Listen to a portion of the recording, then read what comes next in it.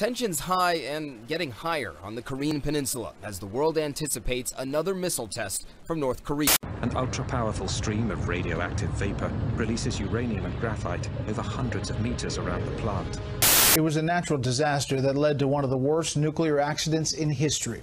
Earthquake and tsunami that triggered a meltdown at Japan's Fukushima Daiichi nuclear power plant in 2011. Germany is becoming increasingly worried about neighboring Belgium relaunching nuclear reactors, fearing it could result in disaster.